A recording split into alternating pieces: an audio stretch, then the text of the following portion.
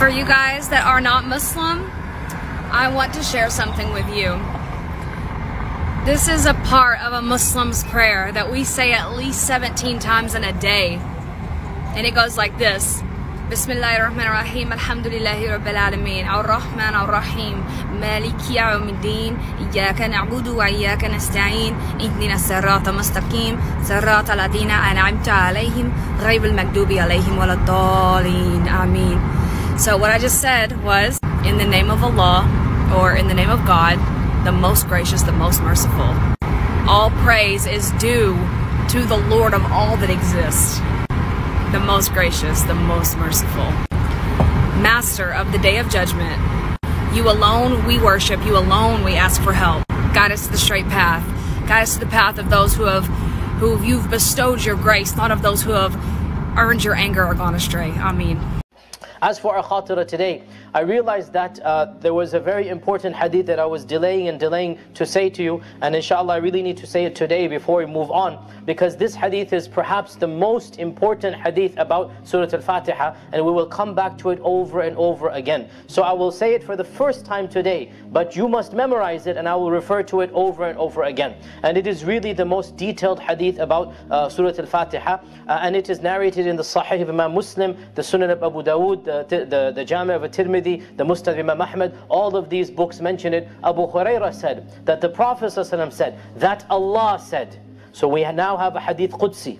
Abu Hurairah, he is the most famous narrator of hadith, saying, I heard the Prophet Muhammad ﷺ say that Allah has said. And this is the highest and the most noble level of hadith. Hadith Qudsi means a sacred hadith, a noble hadith. And it is called Qudsi because this is second only to the Quran. The Quran is the speech of Allah. Hadith Qudsi is also speech of Allah, but it's not in the Quran.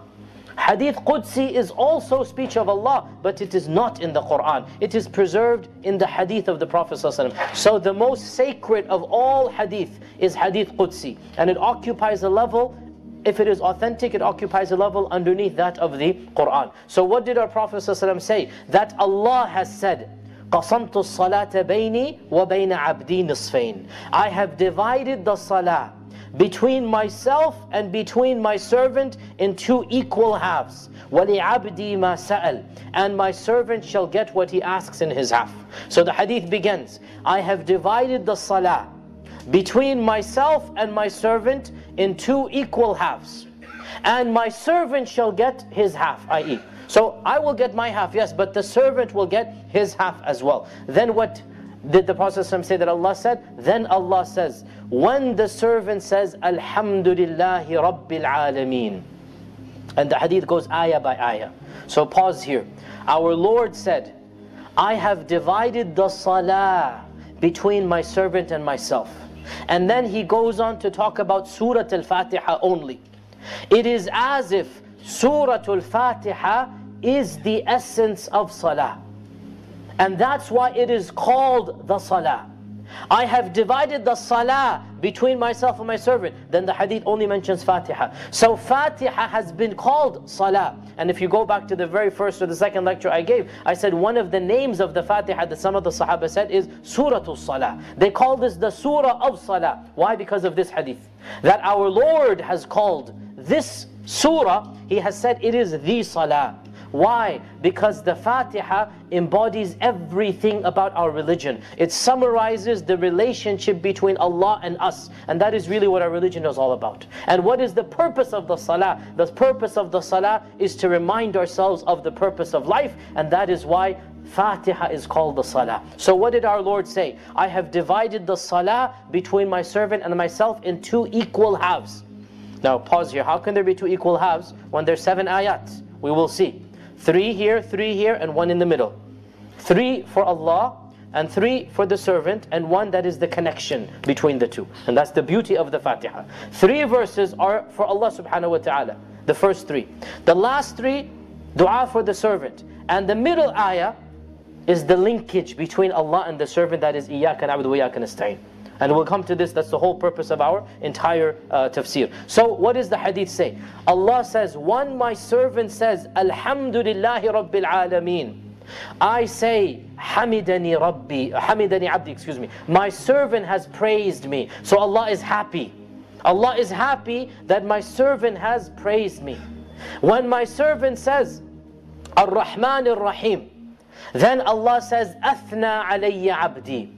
And the difference between hamd and thana is very technical, and thana is a type of hamd that is repeated. So thana is also a type of praise, but generally speaking, thana is a hamd that is repeated.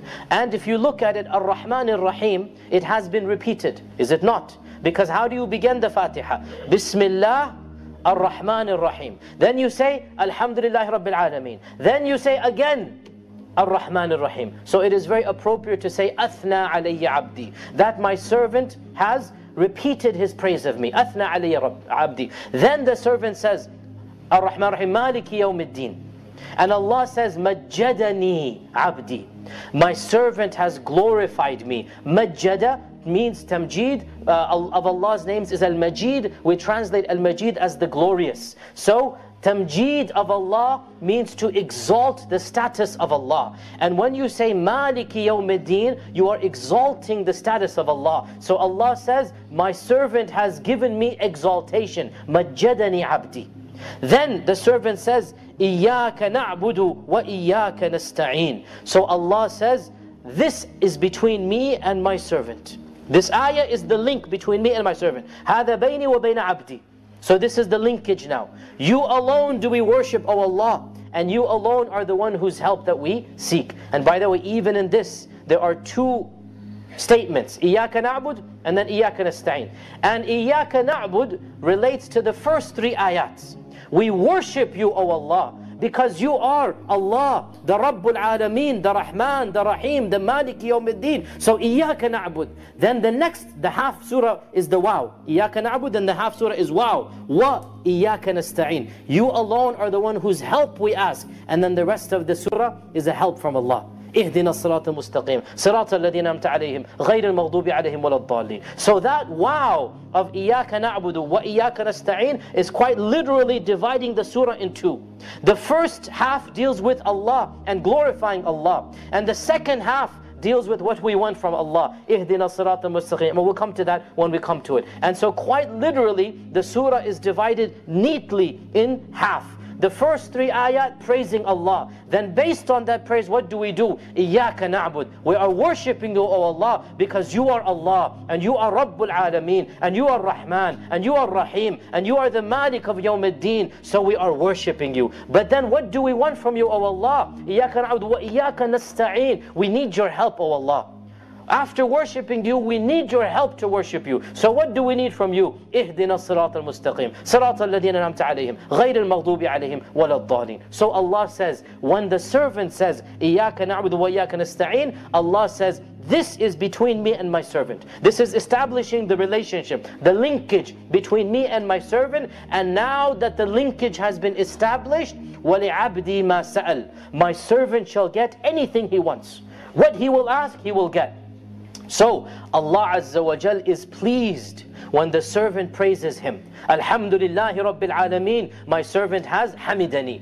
Ar-Rahman Ar-Rahim, my servant has athna alayya. Maliki Yawmiddin, my servant has majjadani. So Allah is happy that my servant is worshipping, is praising, is glorifying. Then the servant says, Iyyaka na'budu wa iyyaka nasta'in. Allah says, now I have a relationship. Hada bayni wa bayna abdi. This is now the relationship between me and my servant. Now let him ask as he please, he shall get it. Wa li'abdi ma sa'al. And then the servant says, اهدنا الصراط المستقيم. Guide us to the straight path. صراط الذين أنعمت عليهم. The path of those whom you have shown your blessings. غير المغضوب عليهم. Not the path of those who have been shown anger. ولا الضالين. Nor the ones who are astray. Then Allah says, هذا لعبدي. This is what my servant will get. Because he asked me. After praising me, after glorifying me, after giving my hamd and thana and majd, now he will get whatever he wants. And so the servant asks, And then when he asks, Allah subhanahu wa ta'ala says, هَذَا لِعَبْدِي وَلِعَبْدِي مَا سَأَلْ. This is for my servant, and my servant shall get anything that he asks for. This beautiful hadith of Abu Hurairah, narrated in Sahih Muslim and other books, I need you to memorize it, because we're going to come back to it over and over again. And inshaAllah ta'ala, because of the weather, we're going to cut it a little bit short inshaAllah, and we will continue this tomorrow bi'idhnillahi ta'ala. Wassalamu alaikum wa rahmatullahi wa barakatuh. One time some of his companions came to him in the middle of a war, in the middle of a battle. A battle was raging on. And they came to him in the middle of the battle and they say, Udu'u Allah, ahraqatna nibalu Thaqif. The people of Thaqif are killing us with their arrows. Udu'u Allah alayhim. Make dua, Allah destroys these people, wipes them clean off the face of the earth. The Prophet ﷺ raised his hands for dua, supplication. The companion said, we were like, that's it, done deal, it's over. And then when he opened his mouth, he said, Allahumma mahdi Thaqifan. Allah give guidance to the people of Thaqif. And he reprimanded his companion. He said, Inni lam uba'ath la'anan. I have not been sent to curse people, to damn people, to doom people. Wa innama bu'idtu rahmatan. I have been sent as a mercy for people, as a mercy for Allah's creation.